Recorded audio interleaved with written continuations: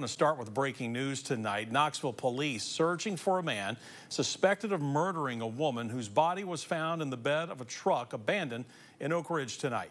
You're looking at a picture of Juan Carlos Diaz Perez.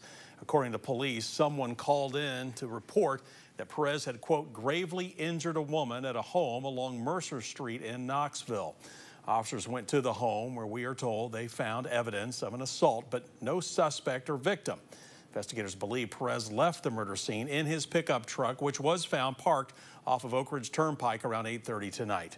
As I mentioned, when officers searched the vehicle, a body was found in the bed of the truck owned by Perez, but so far, Perez has not been spotted.